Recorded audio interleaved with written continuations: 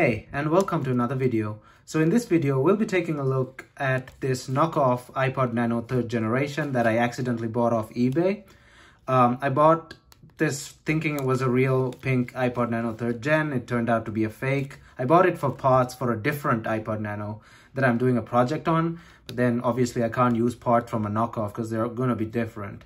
But I thought might as well have some fun with it, take a closer look at it and see what's up. I also got a refund, so no big deal there. He's like, keep it, and he refunded me the money. Also, don't forget to hit that like button and check out my channel. And if you like what you see, please consider subscribing. All right, let's jump right in. All right, so firstly, let's take a closer look at the device itself. So it's made of plastic, unlike a real iPod Nano 3rd gen, as you can see here. This one's made of aluminum, and the back is made of stainless steel. This thing, the back is made of steel, but a very, very cheap steel, very thin. The plastic also easily can be like squished in, as you can see there. It's not really good plastic. The click wheel is really hard to press. It's not this smooth feeling pressing click wheel. I don't think this even has the touch sensitive controls. A lot of borders around the display. The buttons feel really cheap. The lock button is also plastic instead of the standard steel lock button, as you can see there. So plastic lock button. It has an identical connector to the original iPod Nano, as you can see there. So I'm assuming we can use a standard 30 pin. So I have a 30 pin connected here. We'll see if it turns on, because I've never turned this one on yet. So we'll see if it turns on. I've unplugged everything else just in case this thing fries the switch or something, because, you know, you could never trust these. Let's see if it turns on. Okay, that's a really tight fit. But doesn't seem to have power. I've turned the switch on, and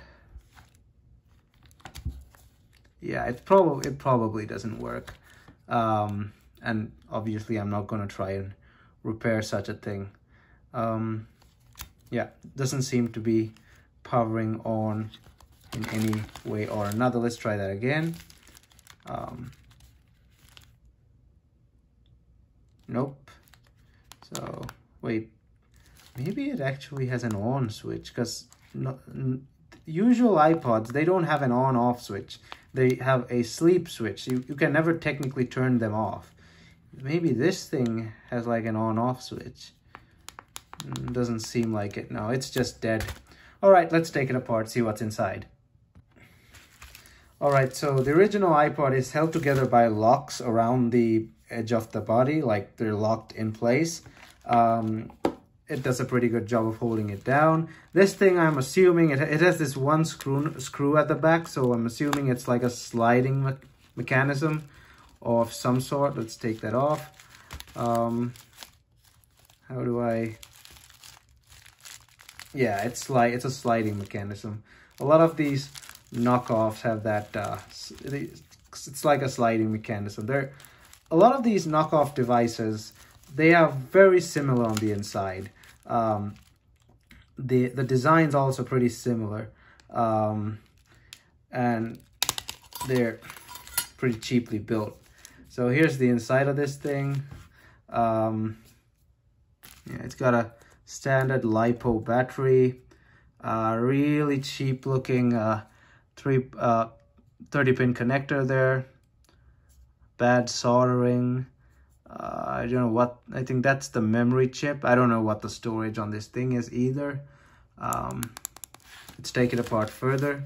So it's not turning on, so it's junk. Well, even if it did turn on, it's still junk. So let's just completely take it apart and see what we have. And for reference, I do have the internals of a real iPod Nano right here.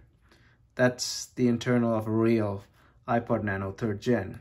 So there's no ugly cheap LiPo battery just sitting there. It's a really high quality lithium polymer battery.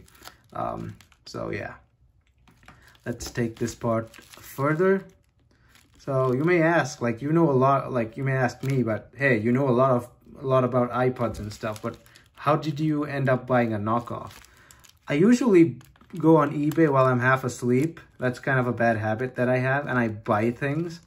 I was looking for a display for another project iPod, and maybe I saw this, I'm like, huh, okay, I might get that. But I probably didn't take a proper look at it to notice that it's fake.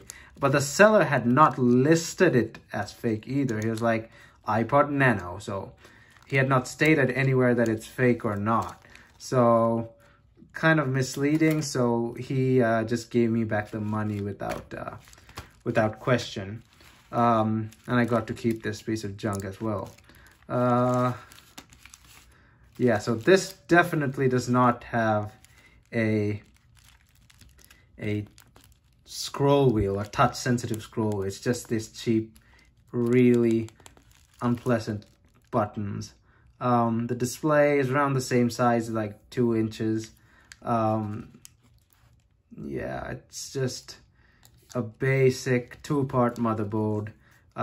This is the charging circuit. Yeah, this entire thing is probably the charging circuit. This is the rest of it. It's a 2-part motherboard. And yeah, it's just junk. I think the battery is probably dead, so that's why it's probably not working.